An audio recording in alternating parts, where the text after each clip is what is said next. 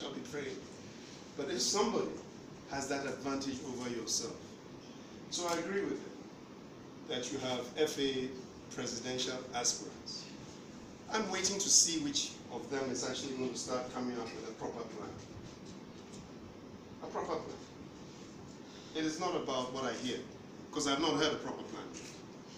If I've heard a proper plan, then I'll hear an FA presidential aspirant start to talk about the fact that our budget deficit starts at. We will change the image of Ghana football this way.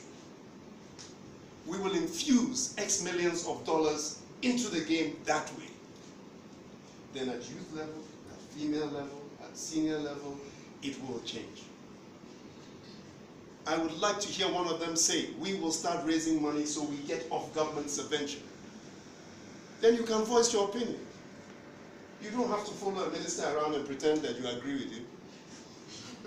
You don't have to listen to the thing he doesn't understand what he's talking about and say he's talking sense.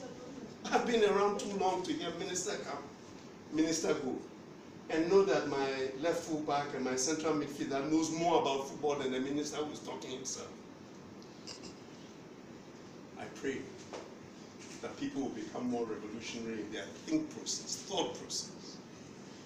Because these people here love you, and they are here to help you. But they can only help you so far. They can't help you more than that. You've got great people in Ben who I've supported, because I know what Ben wants to do for me. I see his heart, his empathy, his connectivity.